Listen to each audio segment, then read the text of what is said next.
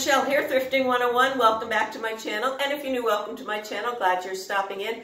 I'm finally getting up the first of two videos, and it's been a long time. This haul's been sitting on my table forever. I did want to mention that I've started a Patreon account. If you love what I do, if you find any value in what I do, please click on the link below to help me get up and running. I'm still filming off of my camera. Well, blah, blah, blah, blah, blah. Anyways, let's get started. So I picked this up at the Salvation Army a while ago. My friend Maddie, who is a manager there, she saw this come in and she kind of held it for me. So I was really happy to pick that up. She gave me a really good price on it. It is Pyrex opalware, as you can see, in the Old Orchard pattern. It's a Cinderella bowl, has the two spouts, making it the Cinderella bowl. Dates from 1974 to 1978, Old Orchard does. It was designed by Estelle Rothstein. It is a 1.5 pint 441. I'm going to be listing it for probably only about $8. I picked up this gorgeous vintage celery dish. I think I got it at the Goodwill. It's been so long. Things have been sitting that I'm not 100% sure, but I'm pretty sure I picked it up at the Goodwill. I had never seen that back stamp before. Intrigued me. I took it home.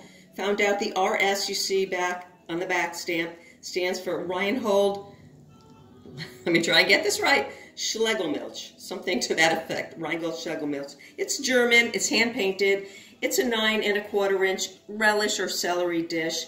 The Tillowitz factory, which exported pretty much 80% of its production to the U.S. market, this is definitely a Tillowitz RS back stamp. I did verify that. And there are many repros of RS porcelain, but I did my research and that back stamp is original, which dates this piece, I would say, somewhere between 1920 and 1944. I picked these up, I believe at the June Park, thrift store. It's a charitable thrift store right here in Melbourne. And you can see they're both strawberries, but they're each a little bit different. That's because they're hand-painted under the glaze, which was something that Southern Pottery did. This is Blue Ridge Southern Pottery out of Irwin, Tennessee. They're 9¼ inch lunch plates in the wild strawberry pattern. And Blue Ridge is a brand of tableware that was manufactured by Southern Potteries. Southern Potteries was in business from the early 30s until 1957. Like I said, these are hand-painted under the glaze. I think that was a technique that was actually introduced by Southern Potteries. And they closed in the 1950s as the popularity of plastic dinnerware was just too much for the company to compete with. And fun fact, by the late 1940s, they had over 1,000 workers and produced over 324,000 hand-painted pieces a week, which made it the largest hand-painted pottery company in the USA at the time. These gorgeous plates right here, they are 9¼ inch lunch plates, and this beautiful compote here was actually given to me by a friend who's moving and didn't want to take them with her, so I said I would try and sell them for her. They were made by Tiffin, or U.S. Glass Company, between 1950 and 1962. And you can tell right here, they're often confused with Indiana glass because they made the same pattern and almost the same mold, but not quite. You can see the thumbprints right here are elongated, they're not round. That's what tells me that they are Tiffin and that they are not Indiana glass. So I have I think I have 8 of these right here.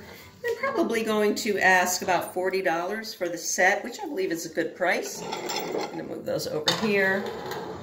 And I have the covered compote right here, which is in absolutely gorgeous condition.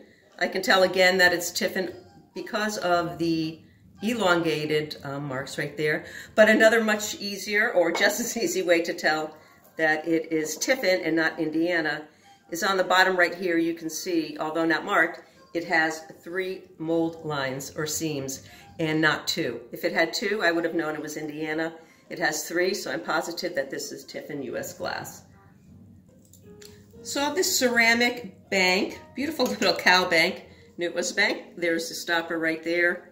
And of course, there's the coin drop right there. At the June Park Thrift Store right here in Melbourne. It says right here, hand painted by clay art, so it's a pretty easy one. 1992 out of Taiwan. It's really large, stands about 8.5 inches tall and 11 3/4 wide, and they sell for about $30. I picked up this beautiful 3-armed candelabra in, I think, a new thrift store that I stopped in called Angels in the Attic. Great thrift store if you're ever up in Suntree. Just a beautiful store, clean and bright, and really good deals. Anyway, this is Campo Diamante. I think I paid about $3 for it. I'm not really even sure. Campo Diamante porcelain is a special porcelain, and it usually chips a lot here. I don't see any chips here, maybe the slightest little bit of paint loss, but in this kind of condition, it's always worth picking up. In 1743, King Charles and Queen Maria founded the factory on the grounds of the Palace of Campo Diamante right outside of Naples. Corningware right here, hard to find in the 5-quart square casserole size. This is Callaway, or Callaway Ivy as it's known to a lot of people, 1995 to 2019. It does have a really smoothed over chip somewhere on the lid, which I didn't notice when I picked it up. But like I said, these are pretty hard to find, and the condition is really wonderful on this piece, so I'll be asking about $28. Thanks as always for watching. It's been a long time. I know I've been out of practice, but I appreciate each and every one of you. Don't forget to like, share, most importantly, leave me a comment. And I am going to put my Patreon link on the bottom in the description box. If you like what I do, if you find any value in what I do, you might want to go over and check it out and help me out there. Again, thank you. Have a great day. We'll see you again real soon.